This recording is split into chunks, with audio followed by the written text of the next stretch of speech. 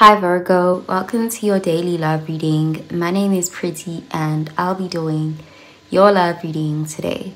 So before we begin with your love reading, Virgo, please do remember to take what resonates and to leave behind whatever does not. Okay, so let's begin with your love reading, Virgo.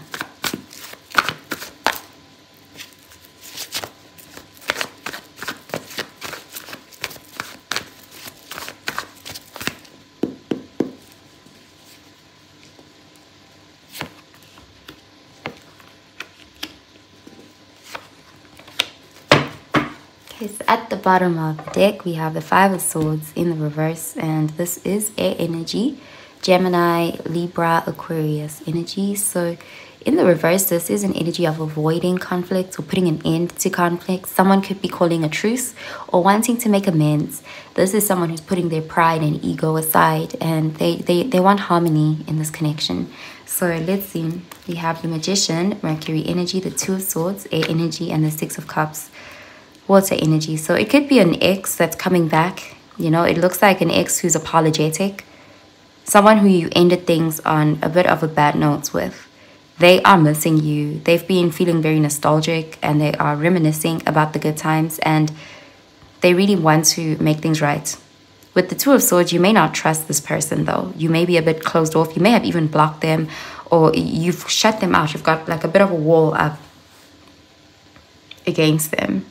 You may just not really trust this person because of that Five of Swords energy. But this person is going to try to impress you. They're going to try to take control of the situation. Let's clarify these cards.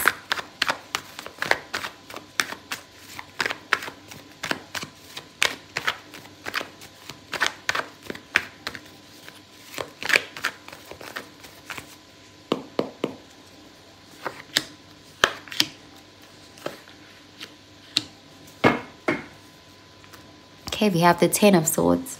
And this is air energy, Gemini, Libra, Aquarius energy. So there is again that energy of this person hurt you. Like the way things ended was very noticeable, like it was painful.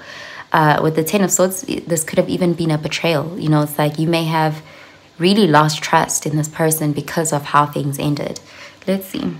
We have the Seven of Wands, fire energy, the Page of Swords, air energy, and we have the Seven of Pentacles, earth energy. So this person is going to fight for you. They're going to try to make things right. This person never forgot about you. With the Page of Swords, they actually keep tabs on you. They think about you a lot. They watch you. They look at your social media. They ask friends about you. This is someone who, you know, they've really been wanting to communicate, and it looks like they're gaining the courage to do it. But this is something that they've been contemplating for a long time. They think a lot about how much they already invested in the connection with you or just your shared history, and they really do miss you. Okay, so I'm going to pull out an oracle card for you. Okay, we have communication is key, new moon in Gemini. So this person really wants you to hear them out. They may have a lot they want to say to you.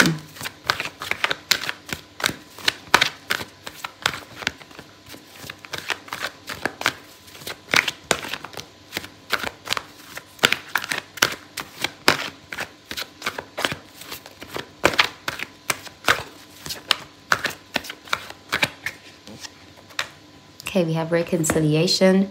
Someone from your past is returning to your life. So there is again that energy, an ex coming back, wanting to work it out, wanting to talk to you, wanting to reconcile. Let's see.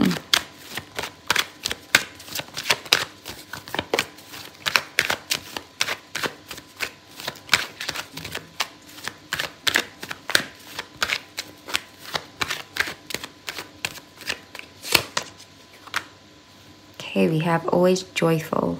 Write it on your heart that every day is the best day of the year. So this person really is trying to focus on the positive, like the more positive memories that you guys share. They may also see you as someone who, when you were in their life, they were happier. You know, they felt almost like you had some sort of healing presence or you added a lot of value to their life when you were in it. Okay, so I'm going to pull out a card for your advice, Virgo.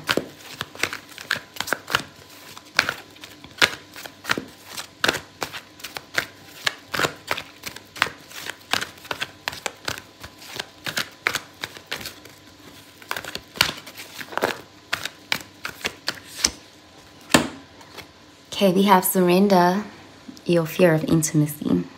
You are ready to let love in. Compassionately identify and begin to release any patterns that stop you from opening your heart.